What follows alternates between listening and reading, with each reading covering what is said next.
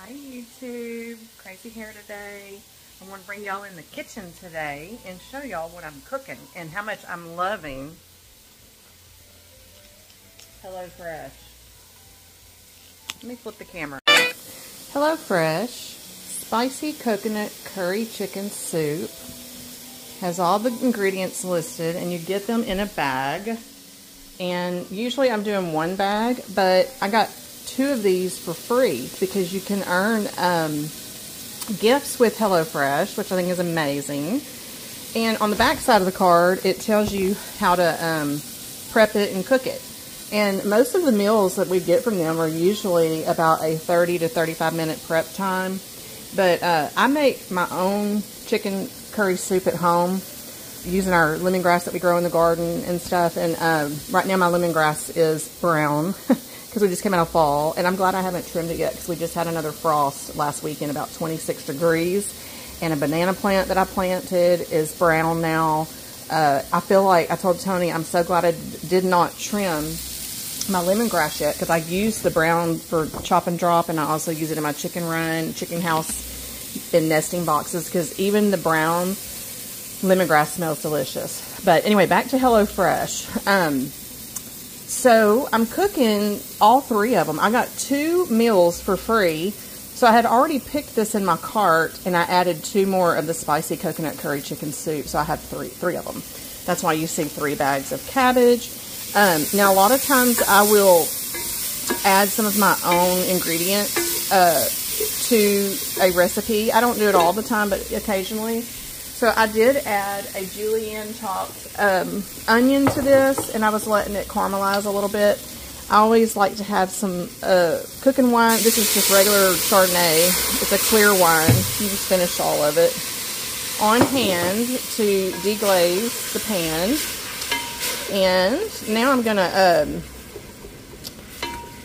add the cabbage in a second and let that start simmering down just a little bit. Kind of saute it, you know, a little bit. All 3 of those. Then I'm going to add some of the green chopped onion. I'm going to save some of it to garnish our bowl of soup with the top parts of the onion. This for sure will go in the pot for some simmer. And then here's all the ingredients. Just remember, times it by 3 because I had 3 of them. That's my 3 bags. And that also came with, spin y'all around for a minute, 3 HelloFresh chickens. So I need to cook my chicken also. So I got my veggies kind of already going.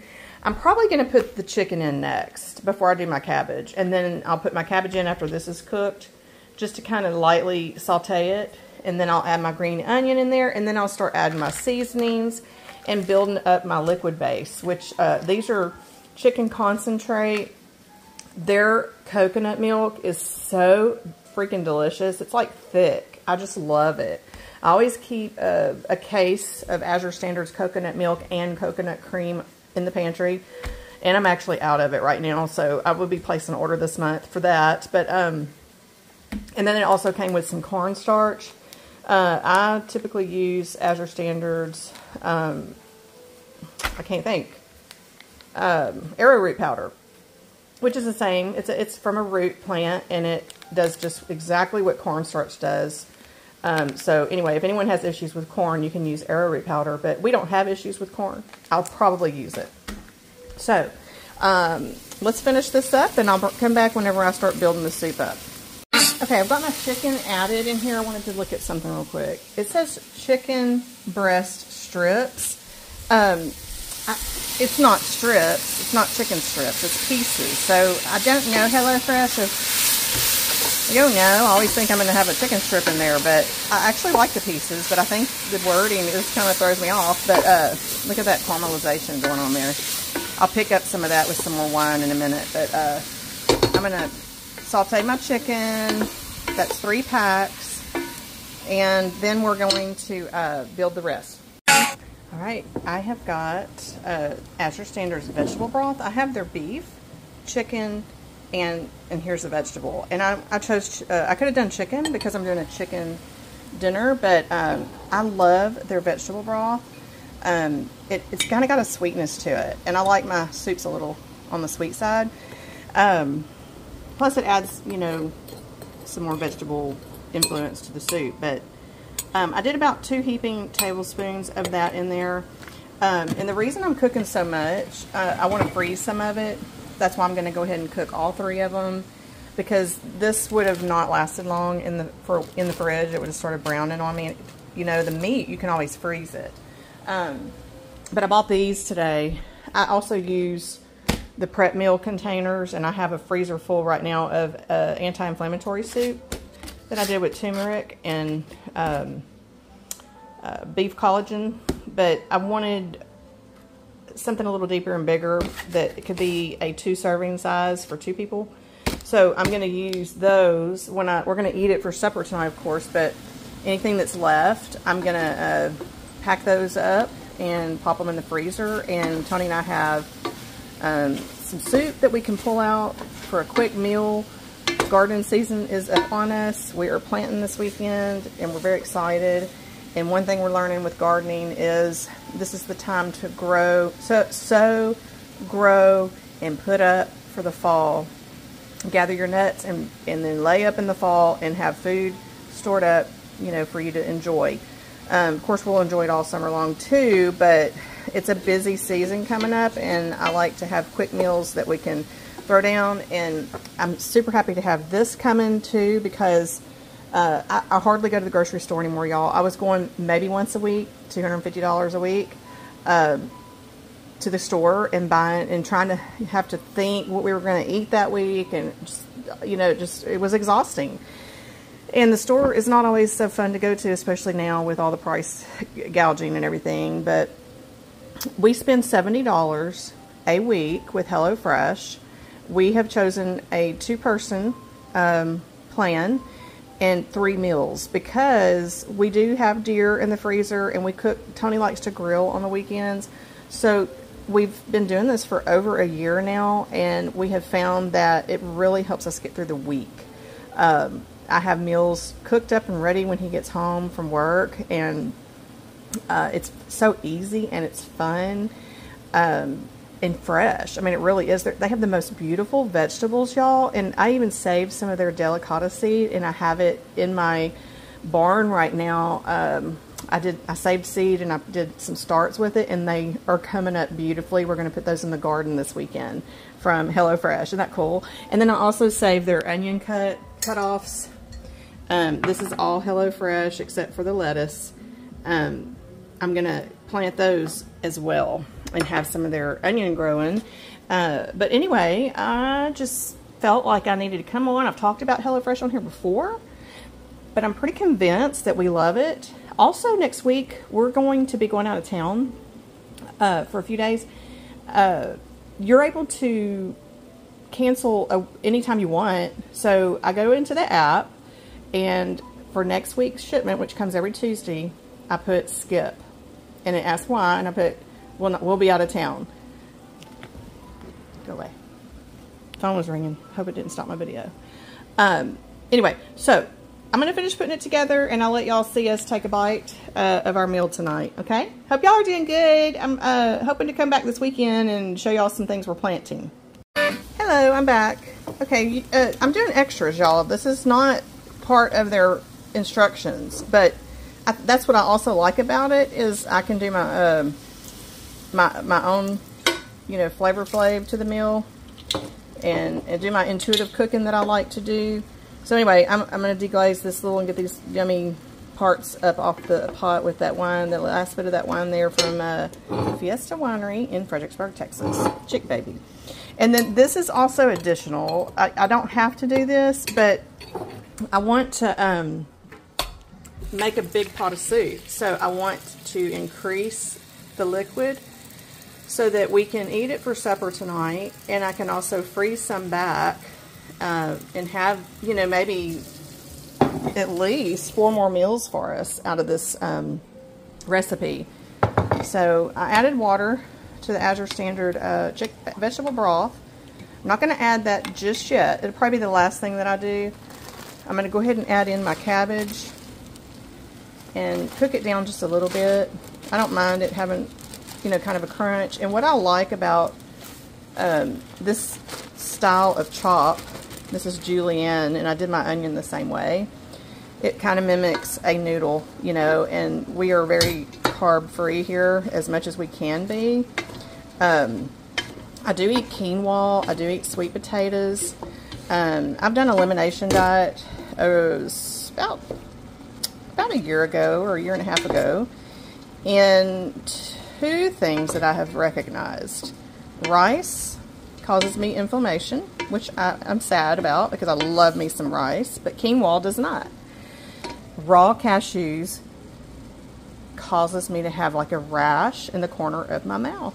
What the heck? Because I love cashews, and I love the recipes that people use raw cashews for, you know, for making dressings and stuff and cheese sauces and all that. So anyway, but noodles, you know, I try to stay away from them, and this kind of makes me feel like I'm getting some kind of a noodle in there because of the style of cut that is. Okay, so I'm gonna let that simmer. I'm gonna stir it a little more. Once that's simmered, I'll probably toss in my seasonings, and then we'll start putting all the rest of the ingredients in. Here goes the delicious curry powder. That was what was in all three of those, in which I have the jar of Azure Standard vegetable broth you just saw. I have a jar that size of Azure Standard's curry powder. It's one of the best flavors when you do this particular dish. It's kind of like an Indian dish, I believe, and I love it. So I'm gonna kind of get that incorporated in for the flavor. It's gonna kick it up, and I'll start adding the rest. Here goes the chicken stock. Thinking one of them didn't get cut. I'm gonna have to go back and cut it again. Sorry. Maybe a couple of them. Hang on. I'm sad that I wasted a little bit of that because that's how delicious it is, but we still have a lot left, plenty left. This is the sweet Thai chili sauce glaze. That's going to add your sweetness. If I didn't have this sauce and I was making my own soup, I would be using my organic cane sugar from Azure Standard or even honey. Okay, so I haven't even stirred yet. The chicken stock's right there. I just added the sweet chili sauce. I'm going to add my coconut, milk. Isn't it beautiful? And I'm going to just mix all this up before I add my chicken stock. And I do like a thick soup, and I like a lot of liquid. So that is why I'm going to add that over there in the end. And then I will use, most likely, like I said, my arrowroot powder in this same glass here. And I'll make a slurry with some cold water with it and add that to the soup to kind of thicken it up some more, because I'm going to be thinning it out when I add that in there. Okay, so we can go ahead and add that while I have you here. Let me stir it for a second. Get some of that off the bottom. Still need to add some green onion. See how much it bulked up that meal? Now we have even more food to eat. And then, of course, I'll sample taste it and see if I need to adjust any of the salt and pepper in there. Or even curry powder if I want to add more, you know. And I'm going to zest some lime or lemon, either one. The meal came with lime. I'm going to zest some lime into it. And then we'll have wedges to squeeze fresh lime into our bowls. Hello, beautiful people again. Okay, I got my Azure Standard arrowroot powder. They were out of it not too long ago. I like my jar full, so I might have to add that to my list this month. I also use it for other reasons cosmetically, but that's about, almost, let me do, since I have such a big pot, maybe about a tablespoon and a half. And then I have some cold water here. Just gonna do a little bit at a time. Kind of just like you do a slurry with cornstarch. It's no different. I use this a lot also in my carb-free bars. Do I have that recipe in here? Yeah, I do. This is the best recipe. I got it from Downshiftology girl, I believe. I think it was her, I don't remember. But so delicious. And see, I replaced tapioca flour with their arrowroot powder. Works the same way, basically. Okay, I don't feel any chunks in there. So you want to bring it to a boil. I'm gonna let this come to a boil, and then I will work my slurry in. It's almost there, actually. I can see it kind of boiling, so let's go ahead and do it. Just gonna get it in there. And as it continues to boil with this added slurry, let's get it all in there. It'll start thickening up a little bit. And I may add a little bit of black pepper. I don't think it needs salt. I did taste it. But I'll let this simmer maybe for about 20 minutes, and I'm ready to eat. I mean, it's gonna be perfectly ready to eat. That's it. I'll end the video with a bite. All right, this is my last frozen bag of my rosemary sourdough slices that I had made on February the 1st. I think I had 2 bags of this, and we're down to this. Tony's been eating most of that because I was getting completely away from carbs for a while, and I was making sourdough almond bread, and I really like it a lot. But I have put this back in my diet, and I'm doing good with it, so it's a treat. I don't eat it every night, and I'll usually do half because the slices are really big. But it looks like I'm going to be doing some bacon this weekend because I need to load my freezer back up. But that's pretty good. It lasted since February 1st. So what are we in? March 20-something. Yep, time to bake again. And you can see I wrapped each one individually so they wouldn't stick together.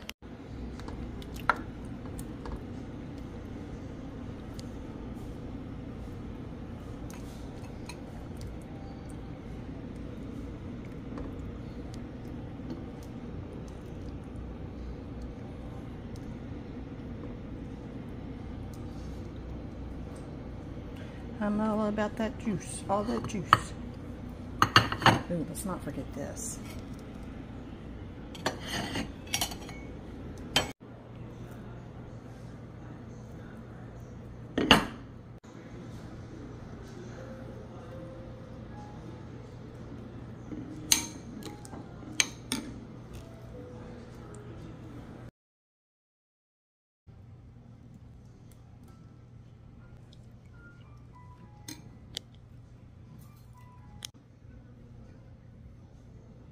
Little dot dot.